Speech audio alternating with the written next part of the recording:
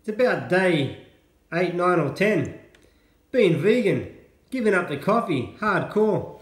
The vegans warn me, don't do it. Don't go too hardcore, you could come down with a bit of a cold or flu, but I didn't. It's not so I didn't listen, I was aware of it, but I do it hardcore or nothing. Do it or don't do it. And I have had a bit of a cold, first one in probably 8 to 10 years, which is cool. I'm not sick, my body's just eliminating, getting healthy again, getting rid of the crap. Awesome, thanks body. But here are two things. These are licorice tea and a horseradish and garlic to clear up kind of sinuses. I'm going to leave a link down below of my 6 favourite health remedies. One of them is not vegan, but I did the video a while ago.